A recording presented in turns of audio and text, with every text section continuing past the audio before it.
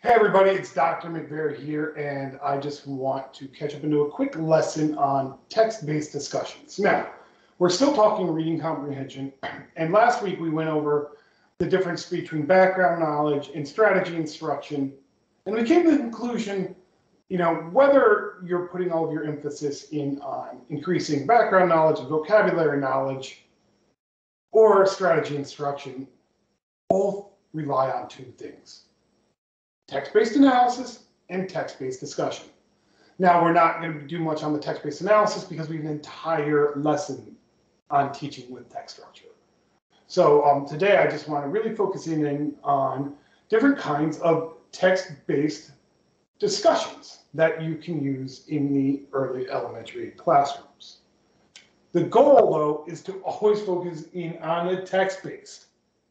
We talked about the situation where with discussions, you can often hide your reading or your misunderstanding if you didn't comprehend the text and you just were able to decode it by having discussions. You could be reading a story of fishing, but then go off on a tangent about going on a trip with your uncle and used to be able to catch buckets of snapper blues, but you haven't seen any in years. And then just like the character, you throw that in there.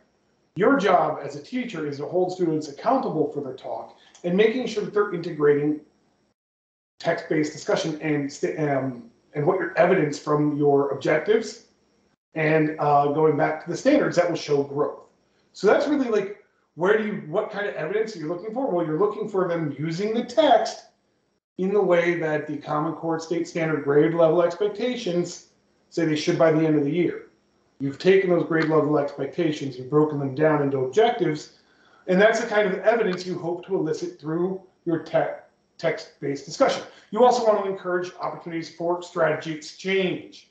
Remember, I talked a lot about how it's not so much strategy instruction, but giving readers a toolkit where they can open it up and pull out a tool and saw away some misconfusion.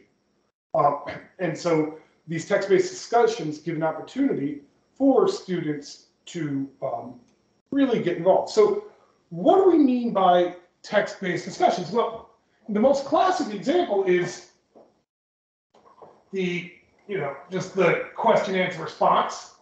That's a QAR. That's a very, very common, discussion technique. Q, teacher asks a question. Sorry, wrong side. Teacher asks a question, student answers, teacher responds. That's very common. Now, you need textual evidence. So what is something that we often hear people say, especially in our high stakes assessment land? But you know what? It is a good kind of metacognitive check. I don't really mind it. TTQA, turn the question around. So if it says, summarize the three main details of the text you read on the life cycle of a frog, well, it'd probably be in stages, but I'm just trying to come up with an informational text and saying like the little legend could.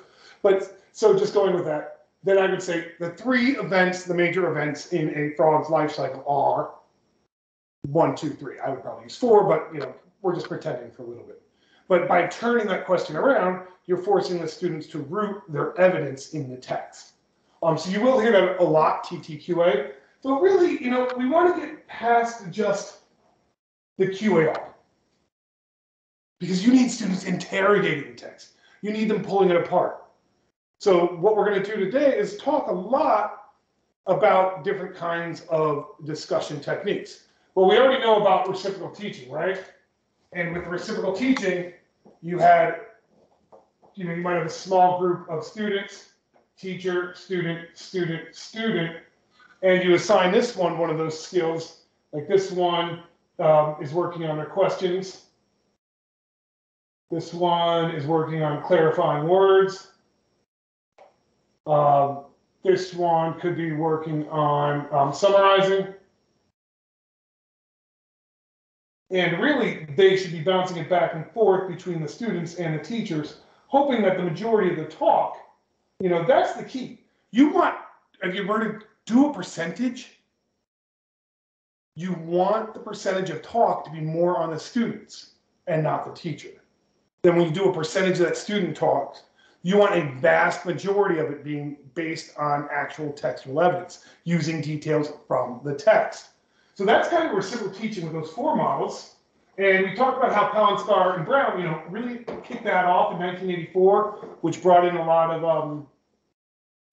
of Vygotsky and metacognition from 1978, and then also Piaget and informational processes in theory. And that was all coming together, this idea of strategy instruction.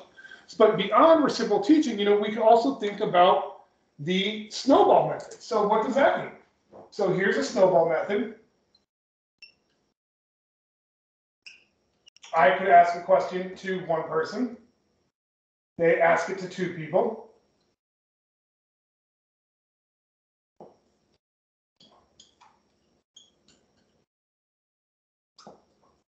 Those 2 people, and then you keep growing the circle until your entire class is discussing the same question.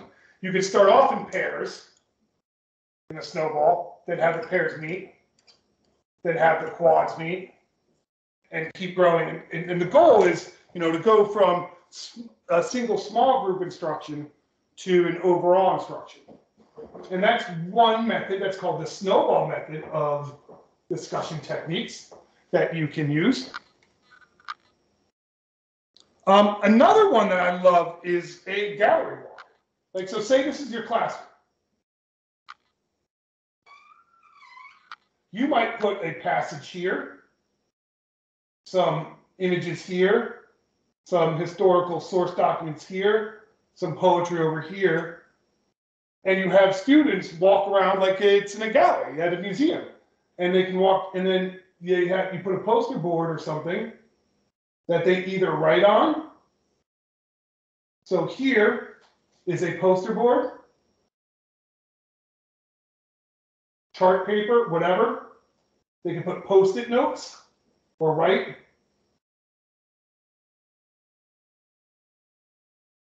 And this gets it because then they get to see each other's work as kind of a mentor text and model, but they have the actual source document that they're pulling their evidence from here. And as the groups are walking around, as our little people are walking around and checking out the artifacts, they'll be having their text-based discussions.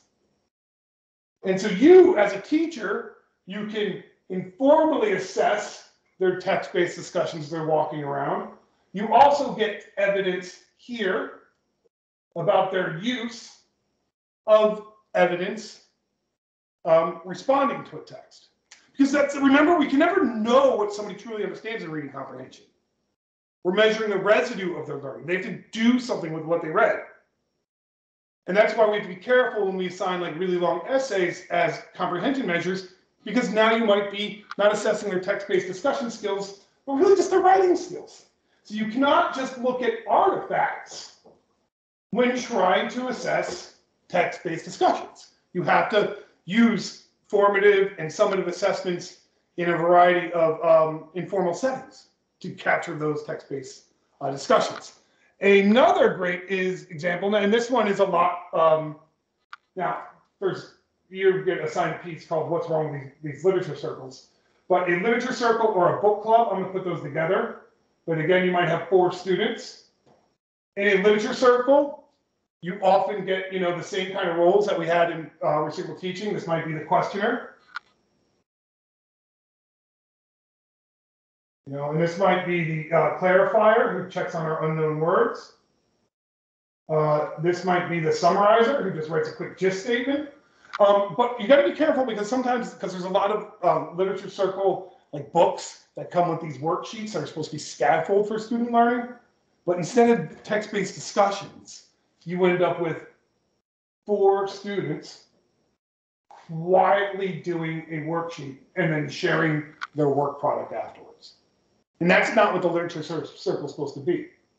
They're supposed to have their questions ready during the conversations, and they might want to open up with a summary. So you do have to be careful with the literature circles kind of evolving into worksheet time, especially with all of the work products that are available on the marketplace. So we have a lot of examples there. Another one is the social barometer is that's kind of how do you feel? So if it's kind of like four corners is another way that some people call it. You know, you might put like agree here, disagree, strongly agree, or, well, either way, you get the point. And then strongly disagree. I might move those around a little bit. And what you do is you want to have open-ended discussion points about the text that you're reading, or hopefully multiple texts if we're talking informational texts. And then the students, you know, as you read off the prompt, they move around the room and group together. And you, as the teacher, then can ask people to explain why they have that position. Then you might go to the other side and have them rebut. So, but you as a teacher, your goal is to always make sure that they're driving into text-based discussions. And these are just a couple examples of different ideas. You can do things like think, pair, shares, talk moves. Accountable talk is a way to assess. Socratic circles, where you put, you know, where you have two discussion groups going in a way. You have, you have a circle of one group of students, and you have an outside circle. And then these people have a discussion, and then these outside people kind of evaluate that discussion, which is a great way to get evidence of, they can then, what's a great way to learn how to use text-based discussions? Evaluate your peers using text-based discussions. And that's really what we're going to go to next in our next video, is how we unpack the Common Core State Standards to understand, what evidence we should be looking for when we are having our students do text-based discussions. And that will help us as we get ready to write our first lesson plan. Thanks all.